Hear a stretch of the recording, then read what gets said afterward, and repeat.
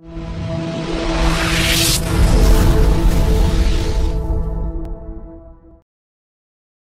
surprised you haven't heard of us yet. They call us the Chris Tucker and Jackie Chan of porn. Yeah? You know, we're actually thinking about, you know, doing bigger stuff. You know, me and my brother, you know, thinking about it for the right direction. So you guys are brothers, too. It's incredible.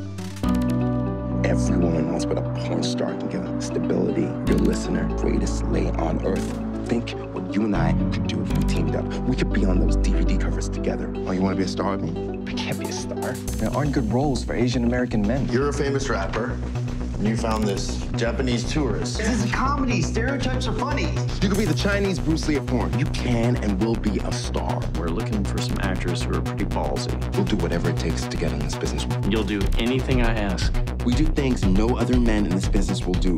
What do they call you guys, MOPEs? You're basically extras. I'm tired of pretending this is all I am. You just can get to the balls. It's not in the cards for us to be the guys on video covers. We weren't trying hard enough before. We didn't want it bad enough, but that's all changing right here, right now.